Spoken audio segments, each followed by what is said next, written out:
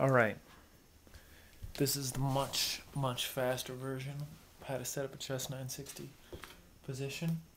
I'll assume you know what Chess960 is, the rules of it. If you don't, go on Wikipedia, look it up.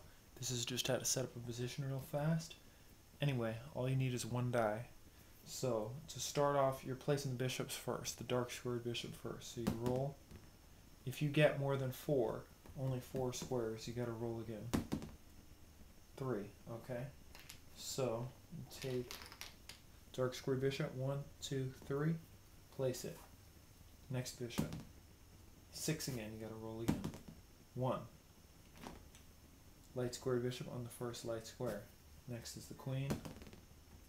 1, again. First square, any color.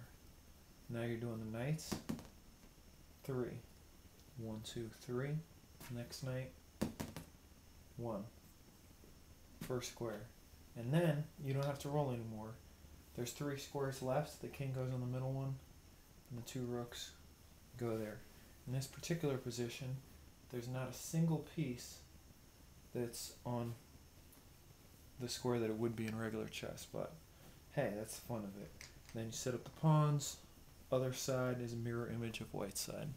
Hope that was helpful.